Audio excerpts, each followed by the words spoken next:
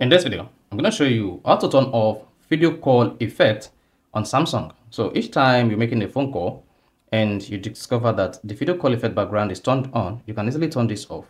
But the only thing here is if you go through your Samsung phone settings and you come to advanced features, you discover that the video call effect does not have the button or the feature to turn it off again. But it doesn't mean you can no longer turn off the background color on the video call effect. So let's say I just switch my background color to maybe this.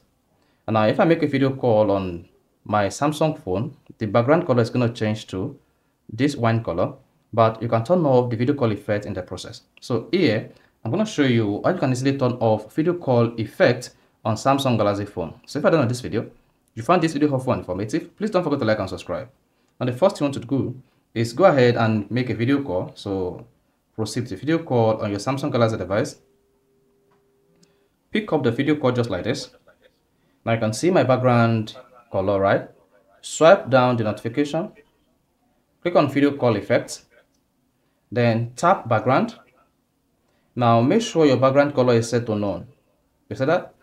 If you choose to blur background effect, this is going to blur your video call background. If you choose color, this is going to select the color. You see that? On this second device. And if you selected image, you'll be prompted to choose an image that you want to use as your video call background effect. So to successfully turn this off, while on this page, just click on background and make sure you select none. So that's it.